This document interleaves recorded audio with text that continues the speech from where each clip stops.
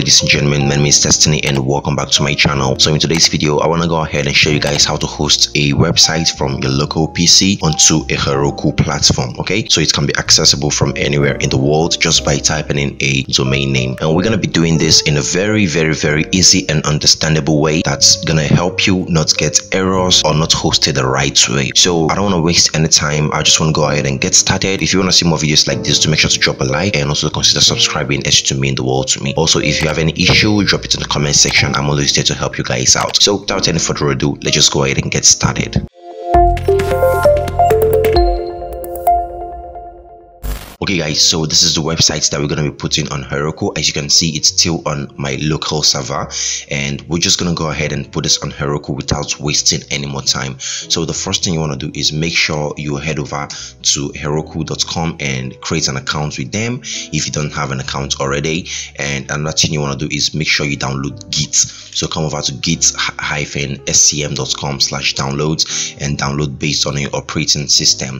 And also make sure you have a command prompt or git bash or git cmd, whatever. You can use any of those. Okay, so when you've done this, now the first thing you want to do is head over to your Heroku and you want to create a new application. So in my Heroku, I'm just simply gonna click on new over here and I'm gonna click on create new app. Okay, so we're gonna name this whatever. Let's say we want to name this Instagram clone, and you know, this is going to take a few tries because it's not only you that's using the domain name, a whole lot of people would also be trying it, so you need to give it a couple try before it actually goes ahead and work. So this is going to be Instagram clone D Desphixs or whatever. Then when this is done, what we need to do is go ahead and hit create application, and you can see it will go ahead and create this application for us. So when this is done, the next thing you want to do is open up git cmd or command prompt or whatever at all that you want to be using, and I'm going to open up my git cmd. But before that, I want to show you guys something. You want to make sure to install Heroku CLI. Okay, and if you don't have Heroku CLI, it's not gonna work. We're not gonna work with the Heroku commands in the command prompt. So you want to make sure you install Heroku CLI. Coming over to Dev Center, and we need to say rather Heroku CLI download, and make sure you come over to Heroku CLI over here, and let me manually get the download link for you guys so you don't have to waste your time doing that already by yourself. So this is it over here. You can come over to this URL over here and you can download based on your operating system or your bits that you're working on. So after that, the next thing you want to do is go ahead and open CMD just like this, and we need to leave the Destiny drive and come over to the desktop, but make sure you are not in this user drive over here. Okay, and after that, what you want to simply do is Heroku login, and Heroku login, let's see if this is gonna work now. Okay, so you give it a couple of sec and let's see what's gonna happen. Okay, as you can see, it says press any key to open the browser to log in or Q to quit. Okay, so I'm just gonna hit F or spacebar or whatever at all. It's gonna go ahead and open my browser, and it will want me to log into the Heroku CLI. So as you can see, it said logged in. You can now close this tab. It should now be logged in. Okay, so when you come over here, you can see it says logged in as desphixs@gmail.com. so that's exactly what we need. Now we want to go ahead and connect the application that we just created, this one over here, the Instagram clone CLI, this one over here. We want to go ahead and connect it here. Now how do we do that? We need to simply say Heroku space git column remote, then we need to say -a, and we need to call the app name. Okay, so the app name is Instagram -clone -d. Okay, so Instagram -clone -d, hit enter on your keyboard, and as you can see, it says warning, Heroku updated blah blah blah, and as you can see, it's now set git to that particular version. So you can also go ahead and see where your project is by saying git remote-v, and as you can see, this is where we are now. We are in Instagram clone d.git, so everything is working perfectly well. Now the next thing we want to do is go ahead and open up our code. So this is the code that we're gonna be pushing over here. Let me make sure this code is actually looking good. So this is the code we're gonna be pushing, and there is a couple things that you need to know before actually pushing code. That is, Heroku does not host static files, and if you wanna go ahead and create an application and host it on Heroku so that users can actually use it and create accounts, upload profile pictures, yeah, it's gonna work. But after some time, let's say a day, Heroku is gonna automatically clear your database, like your recent database, not the one you uploaded the files with. Okay, hopefully you understand. Okay, let's say I host the Instagram account, and after hosting it, a user came and created an account. After a day, the account is going to be deleted. That's because Heroku doesn't store all this kind of stuff, all this kind of data. You need to go ahead and use something like S3 buckets, AWS S3 buckets, for all that to actually work. So Heroku does not store static file, but don't worry, I'm going to show you guys how to actually upload static files to Heroku. Static files are just like the pictures, the you understand, like the pictures, exactly, the videos and the logo and all that. But don't worry, I'm going to show you guys how to work with that. Okay, so after coming over to our code, you want to make sure to install some things. So I'm going to head over to my git cmd. So this is git cmd over here. We can simply say pip install Gunicon. So you want to install Gunicon, and you also want to install white noise. I am sure I already have all this installed. You want to install pillow if you're going to be using images in your, for example, images like this. So you want to install Gunicon, white noise, pillow. I'm sure I already have all this installed, but I just want to show you guys the necessary things that you need to install to get your app up and running. Okay, so after all this, I think we need to go ahead and give this a sec or two to successfully try install all this. But it's gonna say requirement already satisfied. As you can see, it said it already, and that's because I already have this applications installed here. Okay, or rather, we just go ahead and upgrade it. So after installing those couple things, now the next thing we want to do is get requirements for our application that we created over here. So initially you were supposed to use a virtual environment, where as you can see, I didn't use a virtual environment over here, and that's just because it's actually recommendable. I wouldn't say it's not nice using a virtual environment. It's really nice, but it's like very much. There's a whole lot of files. I need to be a lot to take in when I'm committing to GitHub and pushing to Heroku, so that's why I just keep it.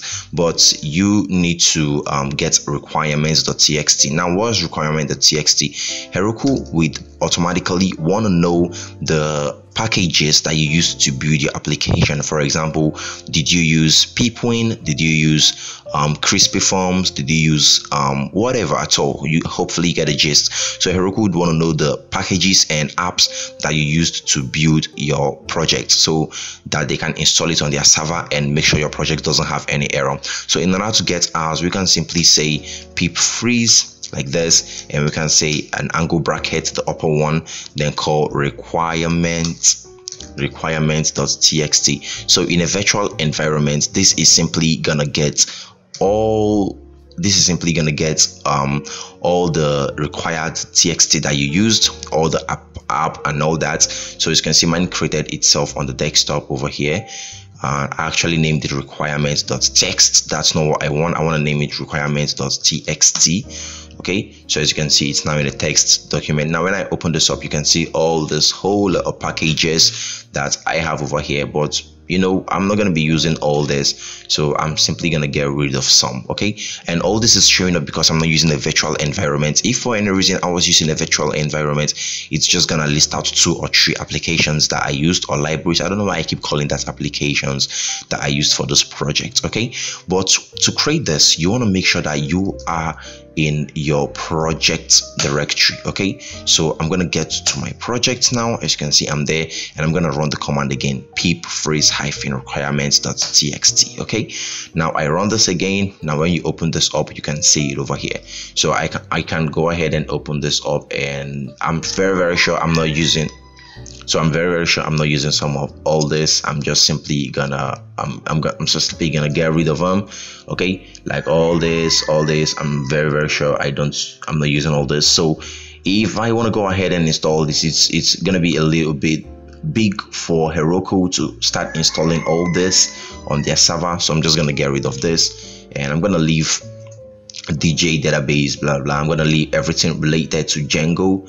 So if you're using a virtual environment, you don't need to do this. It's because I didn't use a virtual environment. That's why I have to go through the hassle of doing all these things. Okay, so as you can see, we've just got a couple over here. I'm gonna save this, and yeah, I think that's gonna work. If that doesn't work, we're gonna get back and fix the error. So when we've done this now, the next thing we want to do is go ahead and create a runtime.txt file. So over here, we need to create a runtime.txt file. And I'm going to right click, come over to new, and I'm going to come over to rich text document, and I'm going to say runtime.txt. So most of the stuff, I wouldn't bother explaining it. It's just Heroku thing. There is no need of actually understanding what happens. Just make sure your code run and uploads successfully. Okay, so that's why I won't be even bothering explaining any of this for now.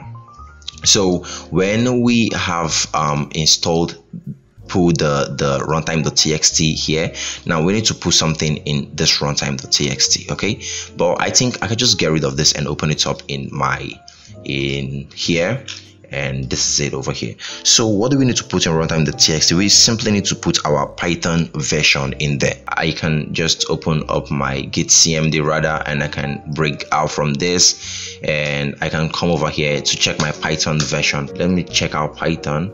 Okay, Python is working, and as you can see, I'm using Python 3.9.1. okay, so that's what we simply want to use. So that's what we need to put here. We need to say Python hyphen 3.9.1. so that's what we need to put in the runtime.txt. Save it up. Now we also need to create one other file, and that's going to be called proc file. So in here, we need to come over here and say Control N, new. I want to say text, but this one we need to call it proc file without any extension. Take note, it's just gonna be proc file. So we hit enter, and as you can see, it says blah blah. Actually, you want to change it? Yeah, of course we want to change it. So as you can see, it's proc file over here.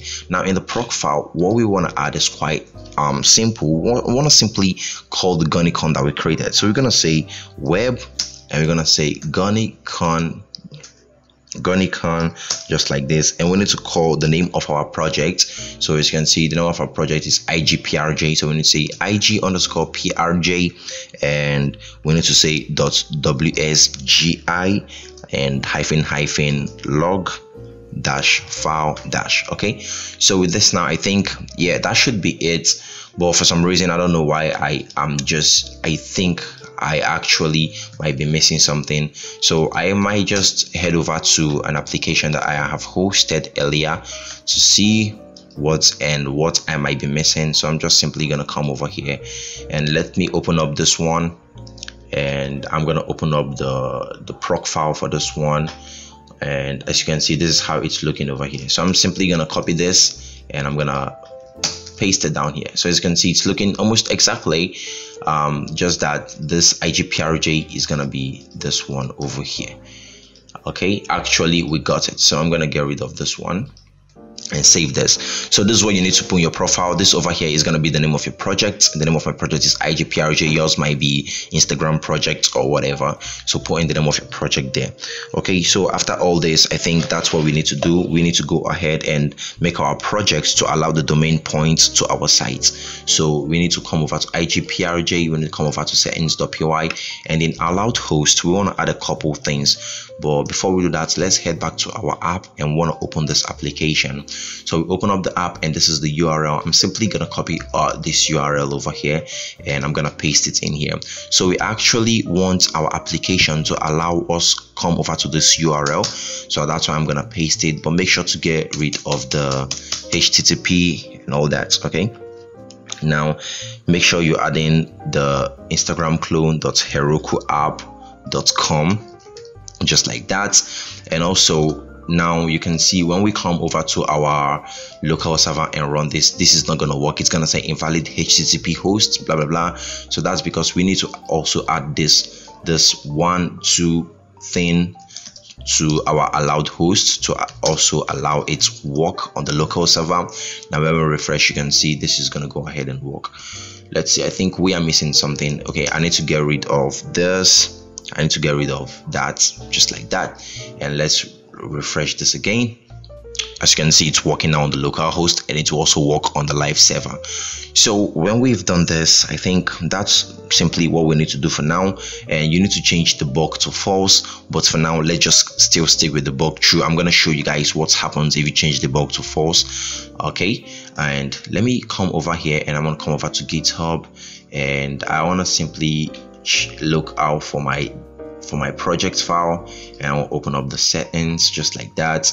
And as you can see, the bug is true over here. So when the bug is false, trust me, it's not gonna work. Okay, so if the bug is false, it's not gonna render your static files and all that. You'll see a lot of people say leave the bug in false when you want to produce and all that, but since this is not like a real time project, it's just for demo or something, just leave your debugging true for your static files to actually show up. And I don't know if what I'm saying is actually right. Some other people might oppose this, but it works for me, so it might also work for you. Okay, now when we've done this, the next thing we want to do is in our settings.py, make sure you configure the allowed host, leave the bug true, and in Heroku.com we want to add build pack and choose Python. So over here, come over to settings, and let's wait for this to load up, and you want to come over to add build pack and make sure you are choosing Python. So if you are working with PHP, Ruby, Java, Go, Gradle, whatever, make sure to choose the application you're working with. So I'm working with Python, that's why I'm going to choose Python. So I think, yeah, that's simply what we need to do now. So heading over to GitHub, we need to create a new repo for our project. So I'm going to create a new repository, and I'm simply going to call this Instagram clone. Okay, just like this, and as you can see, it's dynamic, no one else have it already. Now you can make this public or private or wherever, it doesn't actually really matter. Then after this, we can simply go ahead and create a repository. I think that's all we need. We can add a readme file later if for any reason you want to add readme to it. So we need to commit the code from our local PC to this GitHub repository. And how do we do that? You want to open up git bash or your CMD or whatever. So the code is over 100 files. That's why I'm going to be doing it this way. In some other videos, you might see people locally drag their code from here and drop it onto GitHub just like this. But now I don't want to do that because I have a lot of code in there. So coming over here, what we need to do is open up our project, and we need to right click and git bash here. Okay, so when we right click and git bash here, that's simply what we want to do. Now we are simply gonna okay, but before we do this, let's come over to Instagram, come over here, and we need to come over to deploy and check out for deployment method, and we need to connect to GitHub. Okay, so when we click connect to GitHub, as you can see, it's connected to my repository, to my GitHub account already. If yours isn't connected, make sure you connect it, and we need to search for the repo name that we created. As you can see, it's Instagram clone, and search for it. Okay, as you can see, it's found it already, so we need to simply go ahead and connect this. So as you can see, this is a little bit tricky, all the stuff we've been doing. It says we are unable to access this connected repository in GitHub. If that repository is empty, okay, yeah, the repository is actually empty now, but as you can see, it's connected. It's saying disconnect, that means it's connected. So back to our git bash, we want to commit that code to GitHub.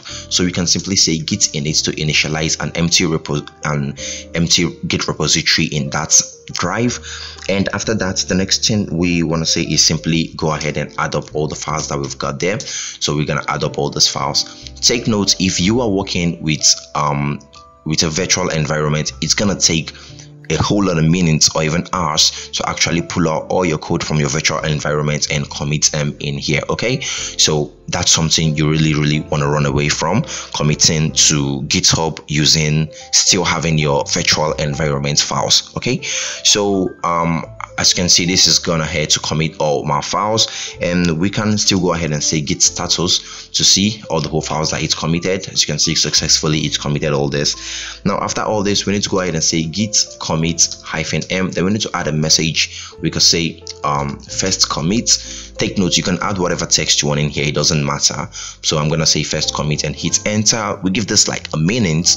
or 2, then it's gonna go ahead and call. Oh, that didn't even actually get to a minute. That's just like 5 sec or so. Then after committing, you want to simply head over to the GitHub and you want to copy this line of code over here and you want to paste it in here.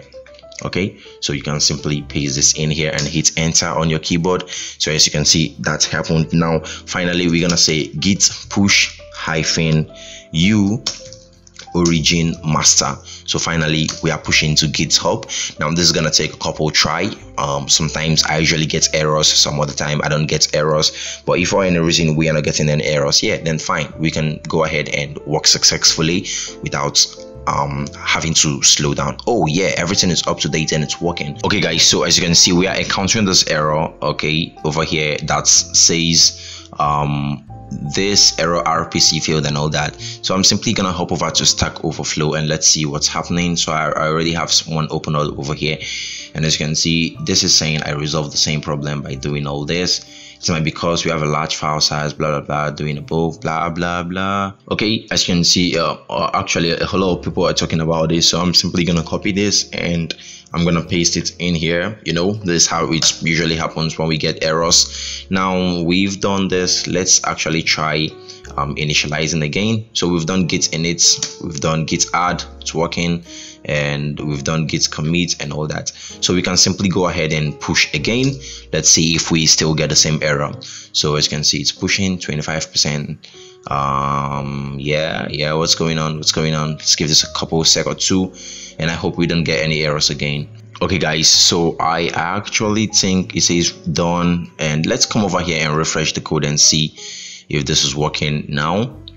So we're gonna refresh the repository that we created on GitHub, and hopefully this is working. So as you can see, it just took one try.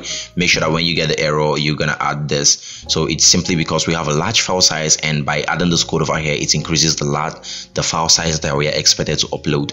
So when you've done this now, I think, yeah, that's pretty much what we need to do. Then we just need to come over to Heroku and we need to hit deploy. So there is nothing much, there is nothing more to it, but we're gonna get an error if we just hit deploy now. That's because we need to actually tell our static file to actually load itself up. Okay, so I'm gonna go ahead and configure our static files now to upload whenever we are doing something like this. Okay, so we need to add a static root over here and we need to join this. So we're gonna say os.path.join, and what are we joining over here? We simply want to join the base directory with a folder that's gonna be called static files. Okay, so whenever we upload something to Heroku, it's gonna come into this folder over here named static files.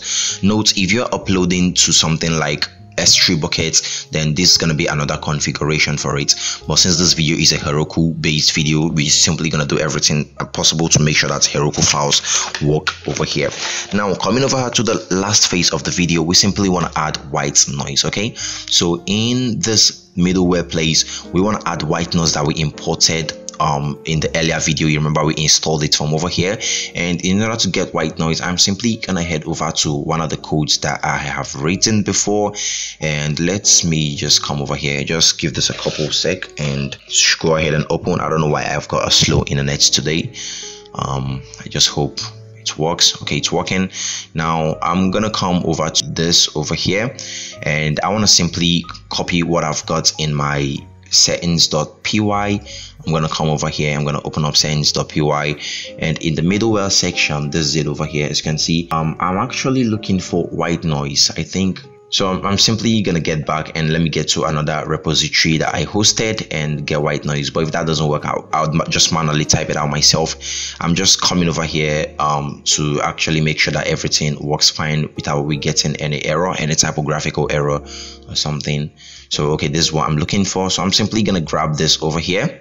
I'm gonna grab it and I'm gonna come over to our code, and we could just put this below security. I've seen a whole lot of people do that. I don't know if it actually means anything, but I'm just gonna do it the way they've been doing it so we don't get any error. So after all this now, can we simply hop over to our Instagram, come over to deploy if you were there already? Okay, yeah, I think it should be deploy. Now I would simply refresh this because I can't find the deploy button or maybe it should be in settings.py. I don't really know, but if we don't find this here, then we're gonna help over to settings. Okay, as you can see, it's working now. So what we simply do is deploy on the master branch. So why are we deploying on the master branch? That's because if you hop over to the code that we uploaded over here, as you can see, it's on a master branch. So if this is on another branch, then that's where you want to deploy to. Okay, then I'm simply gonna hit this deploy branch over here. So yes, you would definitely see this go ahead and install all the requirement.txt app that we gave it. As you can see, installing pip, setup tool, wheel, and other stuff. So you need to give it a second. No, not a second. You need to give it like a minute or two to actually go ahead and install all the files that we've got. And hopefully we don't get any error. We did everything the right way. But if we get any error, we're just going to go ahead and debug the error for you guys. Okay, so we just need to wait for this and watch it load up. So while it's loading, I'm just going to go ahead and play some music. Okay guys, so as you can see, we got our first error. So it says module not found, no module named pill. Okay, I'm very sure this is a pillow error. Now I'm gonna open up the project file again, and I'm gonna come over to requirement.txt. and if you notice, while we're getting rid of all the other packages, we got rid of pillow. So that's so bad. So I'm simply gonna come over here and I'm gonna copy pillow. As you can see, this is it over here. So I'm simply gonna copy pillow. So I'm just gonna put pillow somewhere here. It doesn't actually really matter. So after updating my code over here, I want to come over to the git bash and make sure I push again. Okay, so I'm simply gonna add okay, let me try initializing. So I'm gonna initialize, and as you can see, it said initialize. So I'm gonna add. So that's because I added one line of code over here, and we need to make sure that this code is updated. That's why I'm doing all this. So after I have added, we can go ahead and commit again.